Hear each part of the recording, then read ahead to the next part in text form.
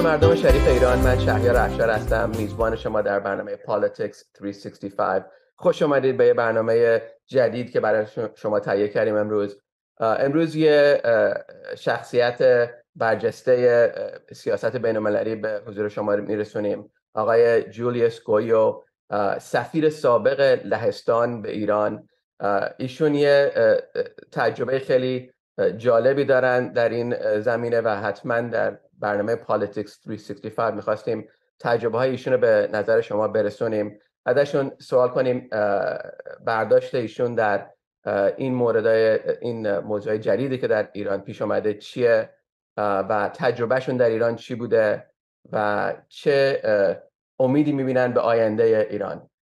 آقای سفیر جولیوس گویو، خوش اومدین به برنامه ما. میدونم فارسی صحبت میکنین اما این برنامه به انگلیسی یه ذره ترجمه میکنیم، اما هر چقدر میخواستین فارسی صحبت کنیم مطمئنم شنوندگان خوشحال میشن صداتون رو بشنون. خوش آمدید. سلام، خیلی خوشحالم که در این برنامه هستم. من ترجیح میدم که به انگلیسی صحبت کنم. این یعنی زبان فارسی خیلی خوبه ولی سخته. مسئله نیست. هرچی راحتین. We can stick to English and I'll just translate. The audio sometimes goes down a little bit, so if you could make sure the audio is up, that would be helpful. But sometimes the audio goes down. Is it okay now? Alan, it's okay. Yes. Okay. Yes, I can. So, Befam, so if you could give us a little bit about your background. How did you end up in the Ministry of Foreign Affairs for Poland, Lehistan? به قول شما نصف جهان.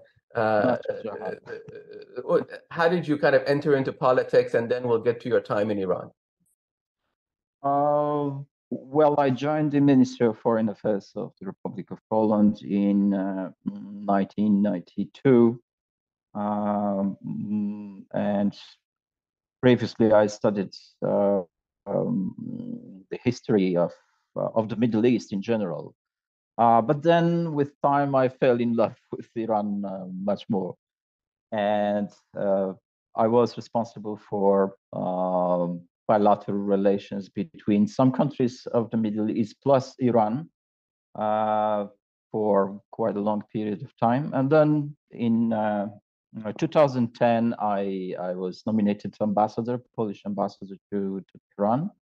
And I spent there 7 years till 2017, which gives me probably one of the longest periods of being ambassador exactly in Iran. Thank you so much for the explanation. So ایشون از 2010 اصطلاح اپوینت شدن سفیر لهستان به ایران. یه 7 سال ایشون در ایران تشریف داشتن نظر سفیر. I'm very curious as to what your experience was like dealing with the Iranian government. I mean, obviously Poland is a very forward-thinking country, a member of NATO. I mean, what is your perspective? I'm curious as to how you were reconciling kind of representing the country that you represent and dealing with the country that you were assigned to. سوال من اینه که ایشون که از لهستان آمدن، یک کشوری که خب نسبتا روشن فکر و عضو نیتوه و با یک کشوری که خب دموکراسی نیست یا ظاهرا دموکراسی نیست، چجوری این دوتا با هم دیگه به اصطلاح میخونه این دوتا کشور؟ Well, this is not very difficult, I must say. Why? Because there is a very specific perspective of Poles viewing Iranians and vice versa. First of all, this is a very long history of political relations. Then what is interesting that even after the changes, whatever the changes were, either in Poland or in Iran, the spirit of a friendly attitude, very friendly approach was always preserved. And for this reason, even being, let's say, within the community of such so-called West, let's say, or having been also in the NATO, in the European Union, it was never difficult for us, for Poles, to feel very close to Iran and Iranians. Of course, governments are changing, political systems are changing, but there is a very strong feeling, I believe, on both sides, Iranians and Poles, that there are some special relations, which is especially important because during Second World War, there was a huge, massive group of Polish, they were not exactly refugees, but to some extent, they were refugees who were deported by the Soviets from Poland, and then they were allowed to come to Iran. This is how both nations became much closer than, I would say, any other two nations from, respectively, this part of the world where Iran is, and from Europe. Thank you. Let me translate real quick. Thank you so much for that explanation. ایشون فرمودن که واقعا مردم لهستان و ایران یه سابقه خیلی عمیق و چندین سال با هم دیگه دارن، از موقع جنگ جهانی دوم که ملتی به اصطلاح مهاجر شدن به این کشورها. خلاصه ایشون یه احساس خیلی نزدیکی احساس میکنه و مردم لهستان احساس نزدیکی احساس میکنه با مردم ایران. البته دولت‌ها ممکنه عقیده‌های متفاوت داشته باشن، اما از نظر اجتماعی مردم لهستان با مردم ایران همیشه خیلی نسبت نزدیکی داشته باشن. Thank you for that background. I think that's good to know. I don't know if everybody knows that, especially the younger generation that doesn't know world history as you do. So fast forward to, we have the history of Poland and Iran. So now, you know, during your 7 years there, what were some challenges? What were some milestones, moments that you remember as either challenging or wonderful? I mean, good or bad. But let me just translate it quickly. سوال اینه که تو این 7 سالی که ایشون سفیر بودن چه لحظه های خوب یا بد به خاطر میارن که الان میتونن در میون کنن. Oh, the sound went down again. Sorry. No. Matt, can you hear me? Now I can hear you. Yeah. Okay. I can say that I can confess that during these 7 years, there was almost nothing wrong, nothing bad, no bad experience. There were some difficult moments, but even though probably the most difficult period was when Poland was presiding the European Union. There is no permanent representation in Tehran of the European Union, so Poland was, playing role of a European Union embassy, and had to act according to some specific regulations and specific instructions, especially about human rights, for example. So there were some difficult discussions, of course, in the Ministry of Foreign Affairs of Iran.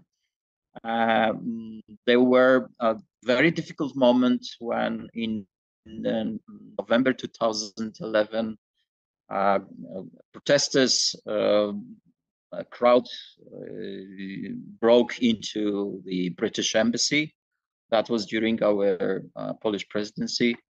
And we had to interact between Great Britain, that time Great Britain was still a member of the European Union, and the Iranian authorities. But even in these difficult situations, it was always very much, let's say, correct and as much friendly as possible.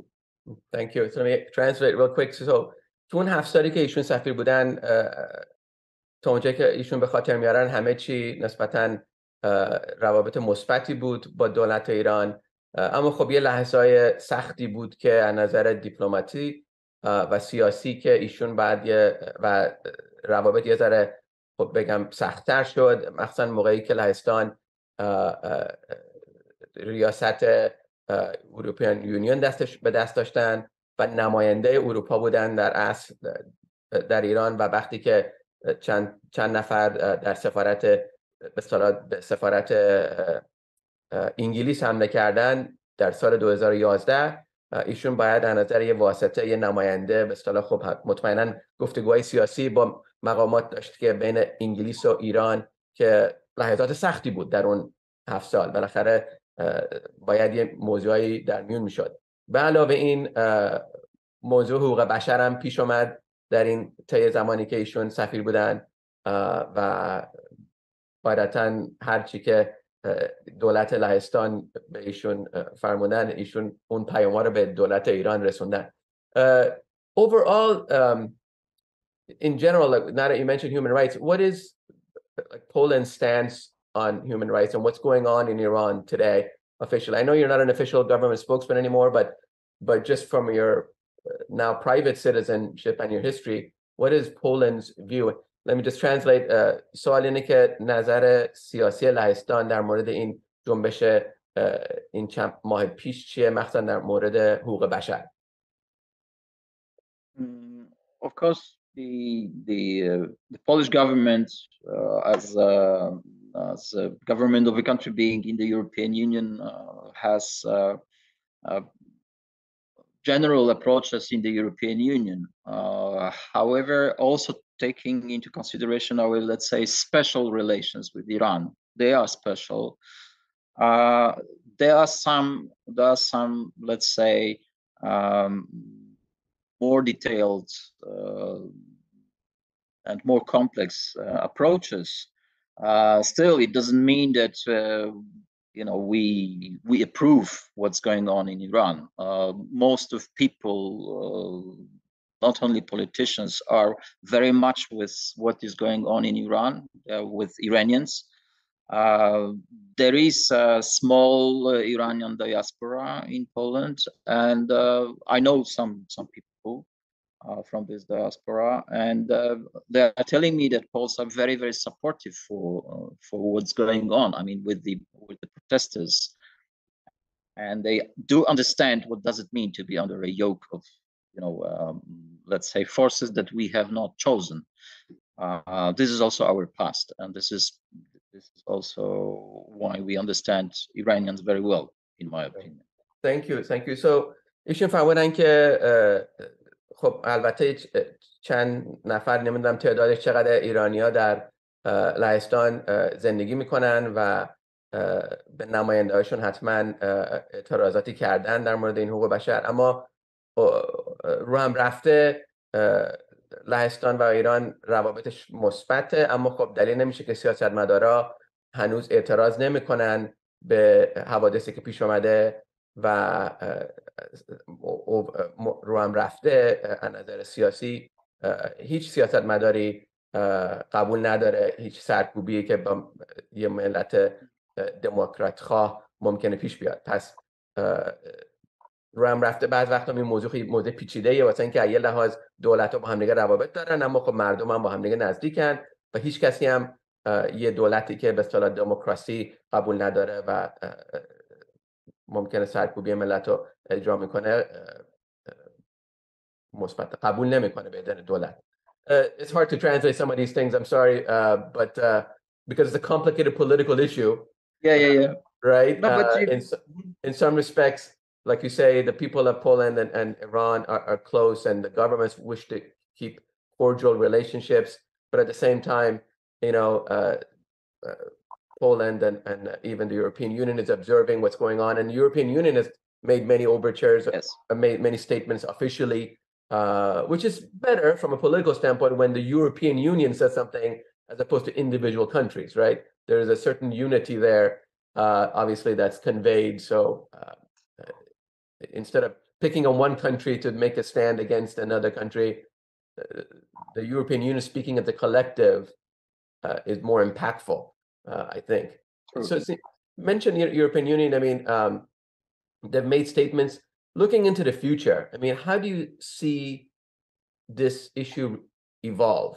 I mean, other countries in the Middle East have had popular uprisings and democratic uprisings, and they've all had different outcomes. I'm curious as to, from your position, your history, and maybe what you've seen from political circles in the European Union, what does the future look like? And let me just translate real quickly. سوال اینه که نظر ایشون در مورد آینده این تظاهرات چیه، مخصوصا از طرف کمیسیون اروپا، واقعا آتیه چیه، نظر سیاسی چیه؟ Go ahead. Thank you. Well, it's very difficult to predict. So, and usually the job of analyst is not to predict, but to give, let's say, most probable and less probable scenarios. In my opinion, the most probable scenario would be rather some sort of evolution. Of course, I can be completely wrong, but this is how I see what's going on right now in Iran. There is, of course, there are protests. There is a lot of energy among the people who want to change their life, but also I can see some sort of, let's say, flexibility from those who are ruling, because of course this flexibility doesn't come as a something obvious. It has been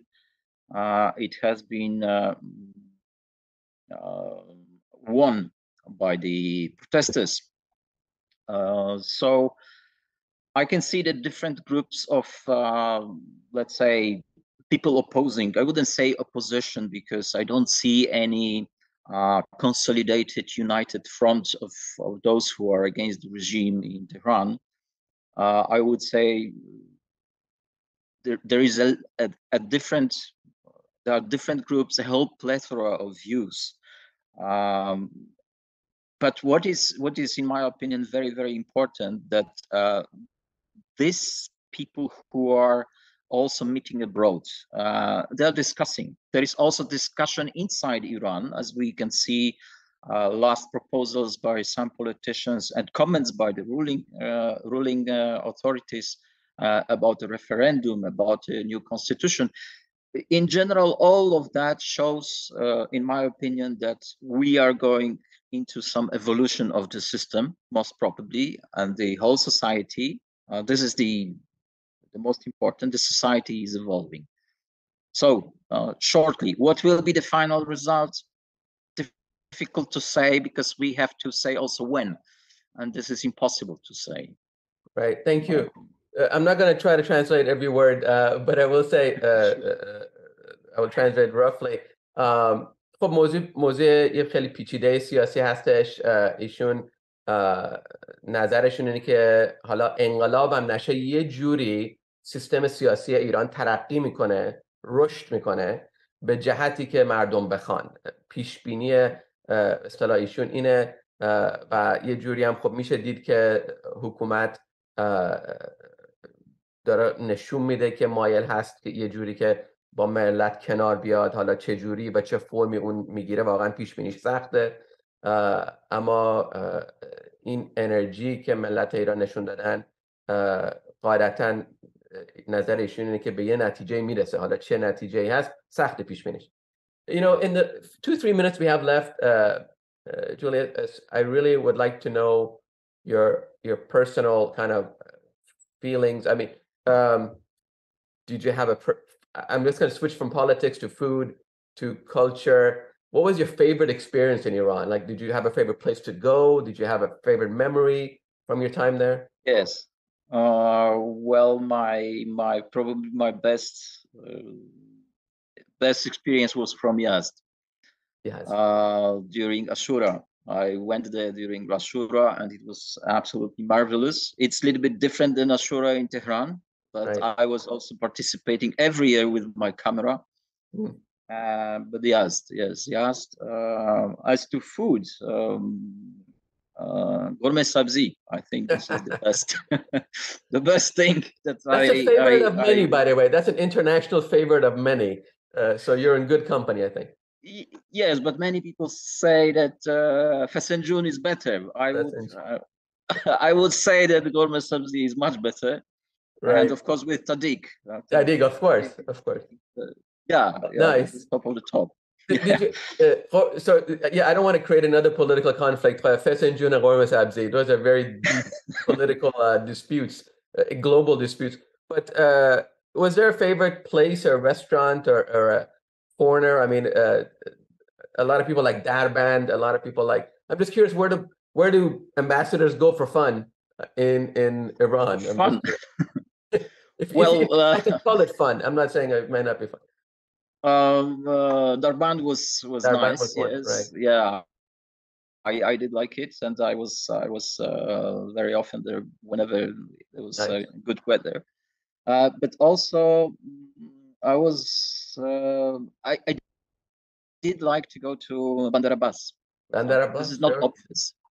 Sure. This is not obvious, but Qeshm, Right. this is the island right. of Qeshm is something very special, and it's not very well explored by Right. the others. So I did like the place, and also Mazandaran as general. Sure.